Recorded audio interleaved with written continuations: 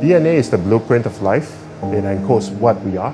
When there are aberrations in DNA, it can cause devastating genetic diseases.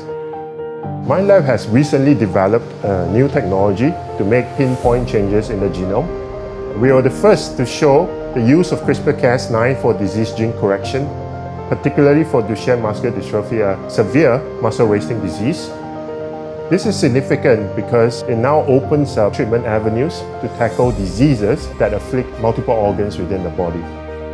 CRISPR-Cas is a tremendously important breakthrough, but the problem is that most of us have existing immune reactions.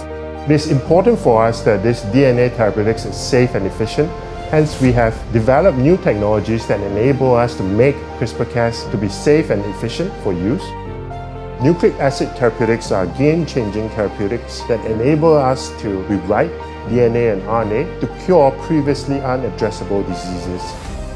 Singapore has grown tremendously over the past few years in science and technology, and now the work can compete at the highest level around the world.